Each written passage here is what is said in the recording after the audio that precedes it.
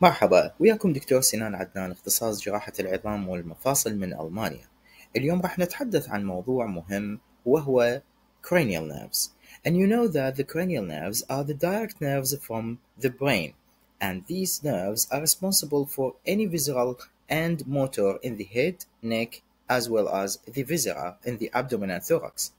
Usually they are 12 in number, and as we said, it can transfer from the brain into the whole body.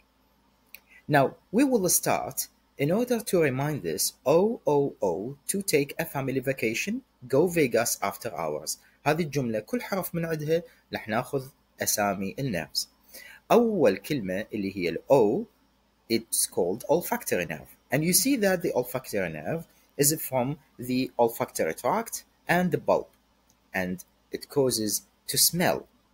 This is a sensory one. The second one is the optic nerve. It's also sensory and responsible for our vision by our eyes. And this nerve comes in next. The third nerve is called in the other O, which is called oculomotor. From its name, it's only motor, and it's responsible for the motor supply of all muscles in the eye except two. And we will see that later. You can see the fourth nerve in the word two is the trochlear, and it's pure motor because it supplies the superior oblique muscle. And here you can take as capture or a screenshot in order to remind this. The fifth nerve here, we called it intake the trigeminal, which has three branches: ophthalmic, maxillary, and mandibular, and it has both motor and sensory. The sixth nerve here, it's also in the eye, which is motor in A, abducent nerve, which is responsible to supply the lateral rectus muscle. If it is injured, we have an internal sequent. Here we have a note and a bonus tip for you. All muscles of the eye are supplied by the oculomotor nerve except SO4 and LR6.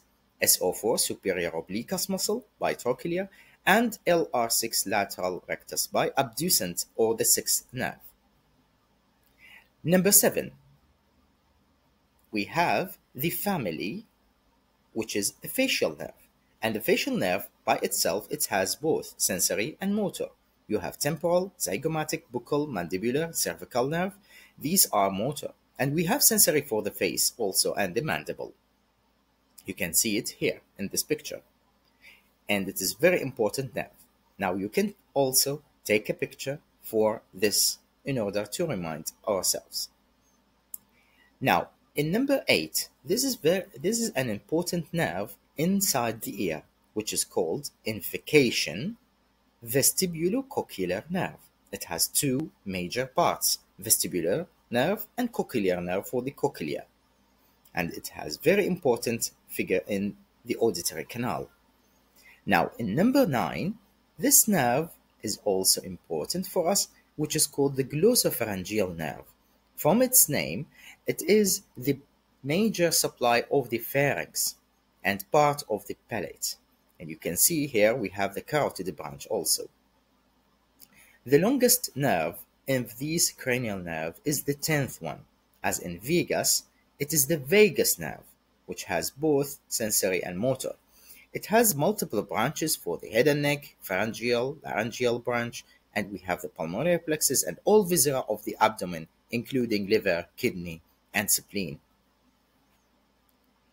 In number 11, we have the accessory nerve, and it's pure motor. And this scheme you can see the accessory nerve by its color, the red and the green. The green is for the spinal accessory nerve from C1 to C5, and you can see that all the nerves here. Also, you can take a picture. The last but not least is number 12. And number 12 is that the hypoglossal nerve, and this nerve is an important motor supply for the tongue and the soft tissue below it or inferior to it.